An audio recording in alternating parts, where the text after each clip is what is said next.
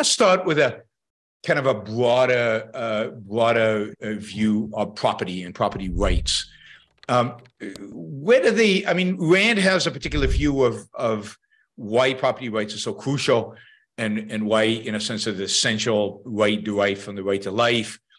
But historically, where does the right to property intellectually, where does it come from? I mean, who are the key figures? And then how is it conceptualized kind of in let's say, in the founding era?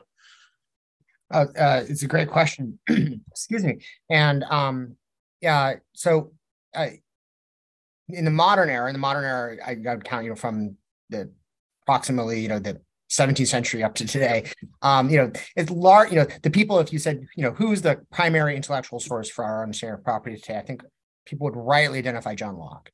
And John Locke, he moved beyond a lot of kind of the initial errors of the founders of natural rights philosophy, the modern theory of natural rights philosophy, Hugo Grotius and Samuel Pufendorf, and really situated the right to property within an understanding of why government needs to protect it and why government needs to be limited just to the protection of the rights to life, liberty, and property. And he conceptualized it properly as a result of that. He saw, it's fitting within this trinity of life, liberty, and property.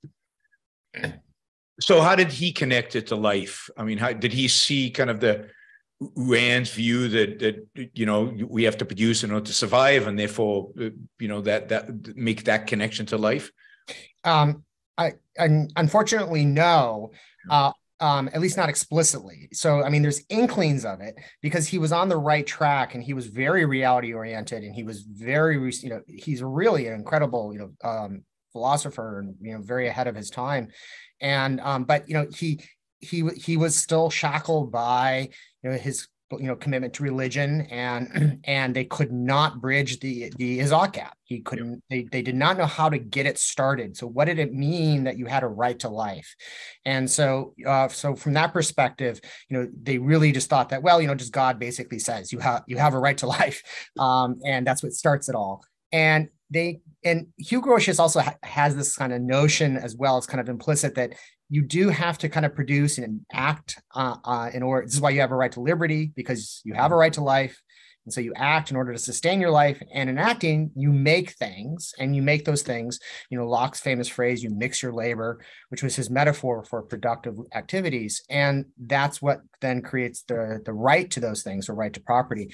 And you can see it's kind of implicitly running throughout. And this is one of Rand's, great insights and contributions of her many, many of them, is that she actually recognized the key issue that they all missed, which is that it's man's rational mind that is really guiding everything, and that it is the rational mind and the values that man identifies through the use of his reason that actually is the basis of property as serving one's life.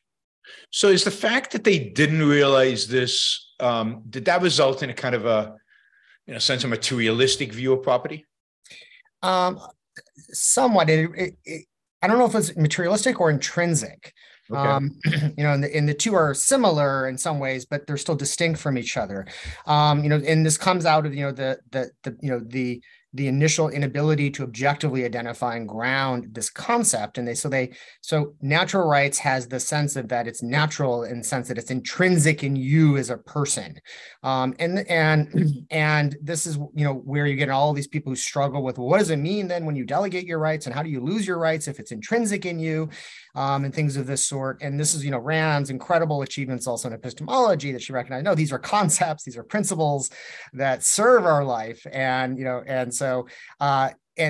But because they had this intrinsic view of rights being instantiated in you in some way, shape, or form as part of your metaphysical essence, so to speak, as a rational being, it did orient them ultimately toward kind of a more physicalist conception of rights at times. But then again, Locke also had in his theories, inklings of, well, no, it applies broader than that. Property can be extended to this. Even in the second treatise, he talks about how, well, even when he's describing his theory of property in his chapter called Property, chapter 5, he's giving examples of property, and he even says that grass that is bit by the horse of my servant is my property. And that's a really, really incredible, insightful insight that, that you can alienate and transfer down through these rights. And that, you can have moral claims and legal claims that extend out beyond you to things that you've entered into agreements with people over. And so, they were slowly kind of gravitating toward it, but it really took Rand's, theory of objectivity, and her real key insight about reason as man's basic means of survival is kind of breaking the Gordian knot that they had all been struggling with for so long and fully justifying and explaining what is property. Thank you for listening or watching the Yaron Brook Show. If you'd like to support the show, we make it as easy as possible for you to trade with me. You get value from listening. You get value from watching. Show your appreciation. You can do that by going to yaronbrookshow.com/support, by going to Patreon, Subscribestar, Locals, and just making a appropriate contribution on any one of those channels. Also, if you'd like to see the Yaron Brook Show grow, please consider sharing our content and, of course, subscribe. Press that little bell button right down there on YouTube so that you get an announcement when we go live. And for those of you who are already subscribers and those of you who are already supporters of the show, thank you. I very much appreciate it.